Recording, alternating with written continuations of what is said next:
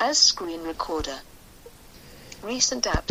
Hello everybody, and in this video we'll be having a look at Allbutton browser and Phoenix browser side by side on the Huawei T5. So that is what we'll be doing in this video. Before we continue, subscribe to my channel and like my page in the description.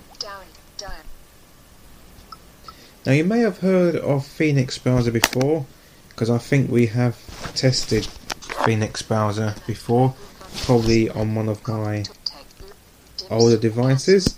But again, because we have the T5, we can do 2-in-1 videos, which is where we utilise the split screen capability of this tablet, and we can show browsers side by side. So again, that leads to a more efficient way of reviewing these browsers. Oh, it doesn't look as though this app does support split screen view. Landscape. Tap to act. Phoenix. Open. Lock Phoenix. Dismiss Phoenix. Button. Tap to act. Open Phoenix. Oh, we'll probably have to look at Phoenix browser on its own. So again, I do apologise for that, but sometimes and in rare occasions apps don't support split screen views. So again, that's something you've got to take into account. I'm not too sure whether you've noticed or not, but the app seems to be in portrait mode, and again it doesn't stick to your system preference, because I like using this 10.1 in landscape mode, since again it's a little bit fumbly and heavy in portrait mode. So that's something you've got to take into account when installing this browser on our 10.1.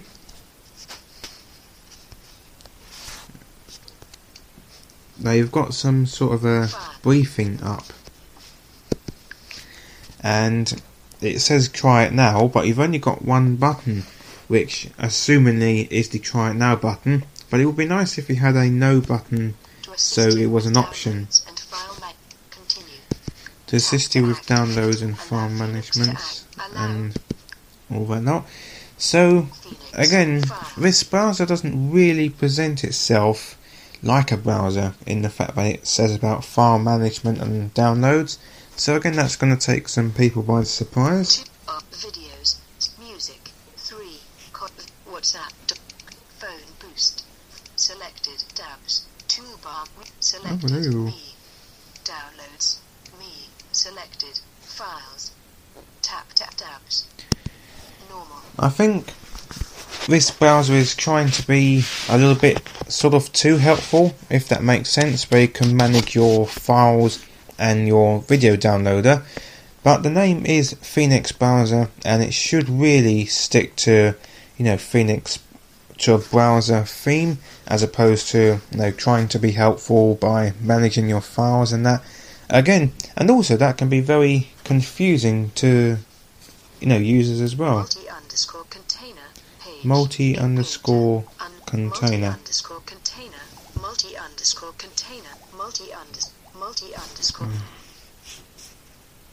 Files This Stuart Baker Google search unlabeled. Stuart Baker Google search. Stuart Baker files.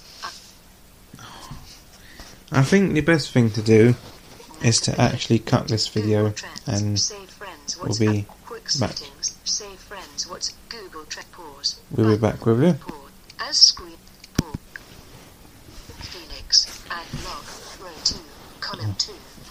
Alright then folks, we're back with you now, and I did have to go through a few processes to get the menu up, and again, even this menu is a little bit confusing, so let's go through it now.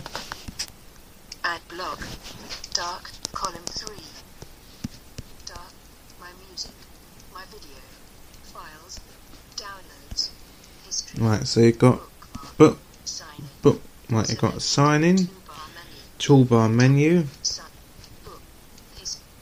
and all the other browser things that you would have until you get the files, my video, my music, and you got ad block. And again, the ad block should really be with the browser things, or probably should be in the settings. Now the dark presumably is the night mode, which again filters out blue light to, so it doesn't hinder the production of the sleep hormone melatonin.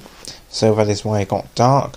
But again, dark is otherwise known as night mode, so again it should really stick to the tradition of being named night mode, because again it's less confusing for other people. And you've got settings, and you've got exit.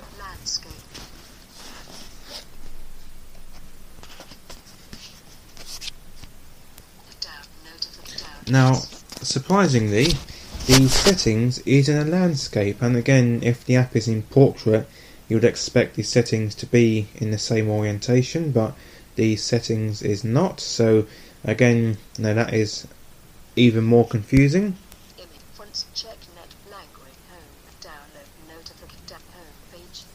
You've got home page, which again you might really want to sort out, because again there isn't really much of a home page on this bit of everything browser, shall we say. And you got about Phoenix and all that lot. So again, there's no accessibility section in this browser at all, which is really bad.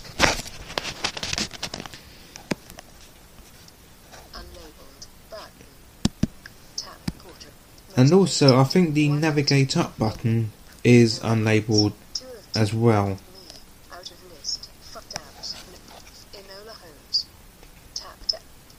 which doesn't really help things at all. Now let's see if we can bring up the address bar.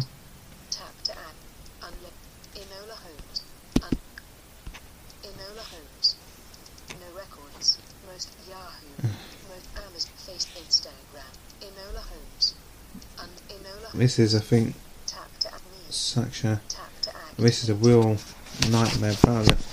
Yeah, I think the best thing to do is to sort of conclude this video rather than sort of faffing around. In conclusion, the Phoenix browser is, again, sort of, it isn't what you would call a browser. It's sort of, again, a little bit of everything, which again is quite bad considering that it's called Phoenix browser, and people would obviously install this browser because it's a browser, so they wouldn't expect a little bit of file management, a bit of app cleaning, and other things. They expect it to be purely a browser, so that is that. The browser also has an annoying habit of presenting itself in the notification section, and with it other notifications of its own. So first of all, the browser will probably present itself as a quick search icon, but will then present other data in the notification section, and again that is very annoying. So that is number 2. The address bar is very hard to find on the browser, and also the app doesn't stick to your system preferences unless you're in the settings. Then it goes into whatever orientation you either desire, or your system preferences if you have set the orientation to landscape to prevent the auto rotation from taking place.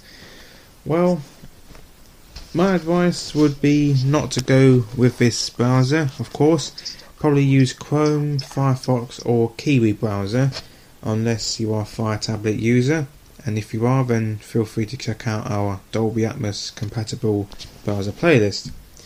Right, so I hope this video helps. Thanks for watching. Stay tuned for more videos to come, and we'll see you soon.